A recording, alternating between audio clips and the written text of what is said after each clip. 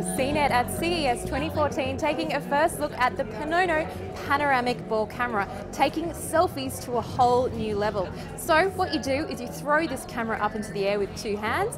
It takes a photo as it reaches the highest point, a 360-degree interactive panorama. That's all comes down to those 36 cameras that are dotted all around this ball's surface. Altogether, you're getting a photo with 108 megapixels of resolution, making it the highest resolution consumer-based camera on the market. Now, as you can see, I have two models in front of me.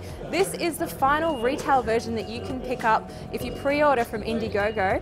As you can see, it's a much smaller model than the prototype, which is right here. It's made of toughened plastic, so if you're a bit of a klutz like me, you can drop it and it doesn't matter all too much.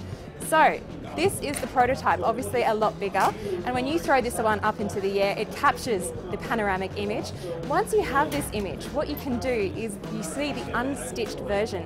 As you can see on the screen here, this is the unstitched version before it goes to the servers, and it presents you with a stitched version. Also, what you can do with your 360-degree panorama is view it on a smartphone or tablet and interact with the image by pointing the tablet in a certain direction, and you can see that particular portion of the image. So the Panono panoramic ball camera will be available for $4.99 on Indiegogo coming very soon. I'm Lexi Savides for CNET, and this has been a first look of the Panono panoramic ball camera.